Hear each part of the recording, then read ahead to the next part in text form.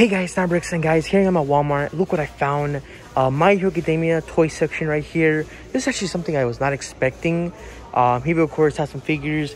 Here is Todoroki. $20 figure right here. It's decent looking, but I probably won't buy it of course because I'm usually won't really collect these.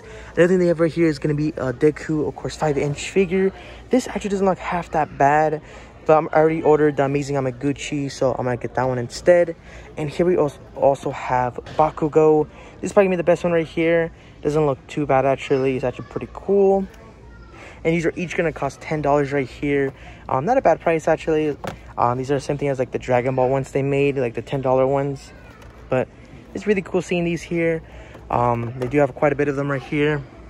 But another thing is they do have is this of course Bakugo of course thing right here. I'm not gonna lie, this seems really cheap.